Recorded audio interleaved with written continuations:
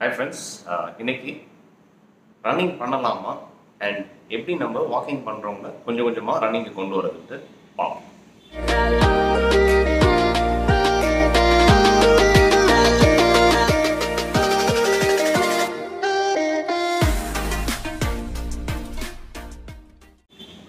First of all யார் ஓடலாம் யார் ஓடக்கூடாது அப்படின்ட்டு டிஸ்கஸ் பண்ணுவோம். யார் ஓடலாம் அப்படின்னு பார்த்தீங்கன்னா, யாருக்கு மூட்டு வலி இல்லையோ அல்லது மெடிகேஷன் எடுத்து வலி சரியாயிடுச்சு அப்படின்னு சொல்கிறவங்க மட்டும் ஓடலாம். சப்போஸ் மெடிகேஷன் எடுத்து வலி சரியாகலைன்னா டெஃபினட்டாக ஓடக்கூடாது. அண்ட் அவங்க டாக்டர் அட்வைஸையும் கேளுங்க. டாக்டர்ஸ் வந்து எக்ஸ்ரே ஃபைண்டிங்ஸ்லாம் பார்த்து சொல்லுவாங்க. ஓடக்கூடாதுன்னு சொல்லிட்டாங்கன்னா ட்ரை நாட் டு. இன்னொரு விஷயம், ஆர்த்ரைட்டிஸ் இருக்கிறவங்களுக்கு முட்டியில் எக்ஸ்ரே ஆர் சிடி எடுக்கும்போது ஆர்த்ரைட்டிஸ்னால வர சேஞ்சஸ் இருக்கும். அந்த மாதிரி சேஞ்சஸில் இருந்தால் உங்கள் டாக்டர் கேளுங்க, மைல்டாக இருக்கா மாடரேட்டாக சிவியரானு கேளுங்க. சப்போஸ் மைல்டு ஆர்த்ரைட்டிஸ் தான் இருக்குது அப்படின்னா கொஞ்சம் தூரம் வாக் பண்ணலாம், கொஞ்சம் தூரம் ஜாக் பண்ணலாம். அண்ட் கம்பலாக இருந்தீங்கன்னா ரன்னிங் கூட பண்ண ஆரம்பிக்கணும். ஒரு சில பேர் அது மாதிரி பண்ணுறாங்க. But moderate to severe arthritis இருக்கிறவங்க வேறு மாதிரி ஆக்டிவிட்டீஸ் பண்ணி எடையை குறைக்க ட்ரை பண்ணுங்க. ஸோ அது வந்து வேறு டாப்பிக்கில் நம்ம பேசுவோம். So this is the criteria for running. ஒன்று, முட்டு வலி இருக்கக்கூடாது. சப்போஸ் அப்படி இருந்தாலும் டாக்டர் கொடுக்குற மெடிசின்ஸில் சரி ஆகிடுச்சுன்னா பிரச்சனை இல்லை. சப்போஸ் மெடிசனில் சரி ஆகலை அப்படின்னா வேறு வகையில் குறைக்க ட்ரை பண்ணுறது better. And arthritis patients moderate to சிவியராக இருக்கிறவங்க, ஆர்த்ரைட்டிஸ் இருக்கிறவங்களுக்கு வேறு முறையில் குறைக்கிறது பெட்டர். ஸோ இதுதான் வந்து practice for running R against running. அடுத்தது நம்ம வாக்கிங் பண்ணுறவங்கள எப்படி நம்ம ரன்னிங்கை கொண்டு வர முடியும் அண்ட் ஏன் கொண்டு வரணும்னு டிஸ்கஸ் பண்ணுறோம். ஸோ வாக்கிங் வந்து பார்த்தீங்கன்னா 1 hour வாக்கிங் பண்ணிங்கன்னா ஒரு ஸ்பெசிஃபிக் அமௌண்ட் ஆஃப் கேலரிஸ் தான் கம்மியாகும், பேர்ன் பண்ண முடியும். அட் த சேம் டைம் இதே டிஸ்டன்ஸ் நீங்கள் ரன் பண்ணிங்கன்னா உங்களுக்கு ஈஸியாக கேலரிஸ் பேர்ன் ஆகும். Because running burns the most number of calories. So உங்களுக்கு ஈஸியாக அதே 1 hour டைமில் கிட்டத்தட்ட 1/3 கேலரிஸ் எக்ஸ்ட்ரா வந்து நீங்கள் குறைக்கலாம். So that is the advantage of running.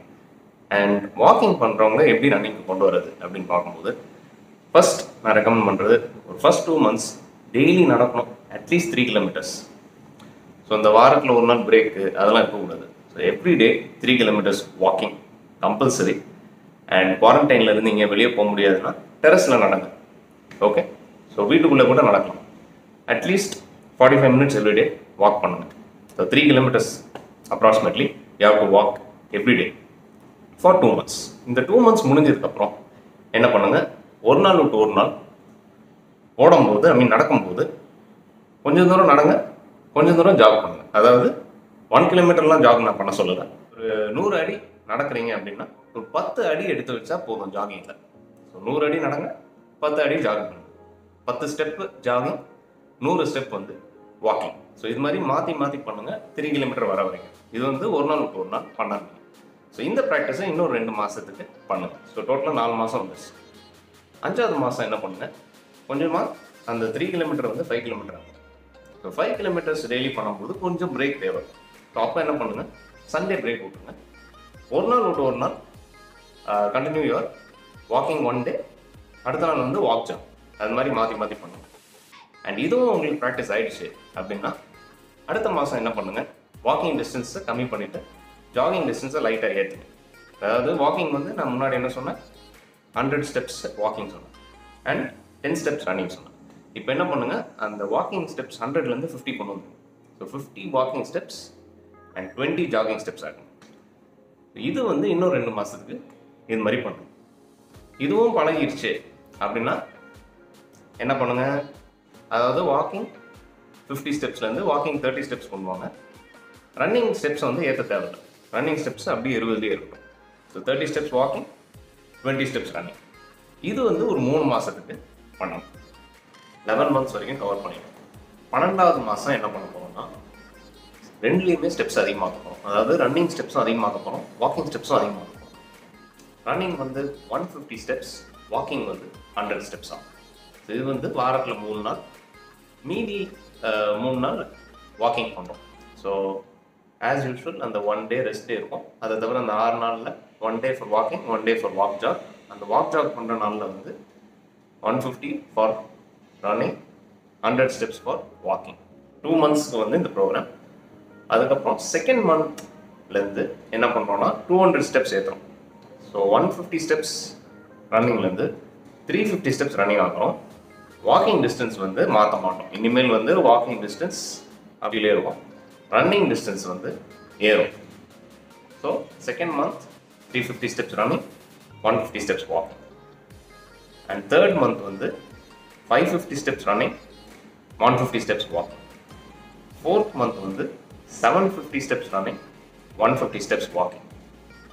Fifth month வந்து 950 steps running and 150 steps walking. அது மாதிரி 200 ஸ்டெப்பாக ஏற்றிக்கிட்டே போகிறோம். So at end of 2 years 2.5 kilometres உங்களால் ஓட முடியும்.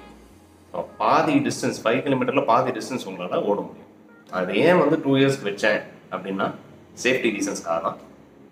இதே டிஸ்டன்ஸ் வந்து இதே டெக்னிக்ஸு 3-4 monthsலேயே உங்களுக்கு டார்கெட் கொண்டு வரலாம். But this is risky and if you are above 30 இந்த டெக்னிக் வந்து it be better for you. Try this out and tell me. And if you have not started to run yet, பயப்படாதீங்க. உங்கள் டாக்டர்கிட்ட முதல்ல போய் கேளுங்க. நிச்சயமாக முடியாதுன்னு சொல்லிட்டாங்கன்னா சைக்கிளிங், ஸ்விம்மிங், ஜிம் இந்த மாதிரி நிறைய ஆக்டிவிட்டீஸ் இருக்குது, ட்ரை பண்ணி பாருங்கள். But if it is okay, doctor says it's okay, then go ahead and try this technique and let me know உங்கள் ரிசல்ட்ஸ் என்னென்னு சொல்லுங்கள். And if you need any help, just put it up in the comments. Thank you.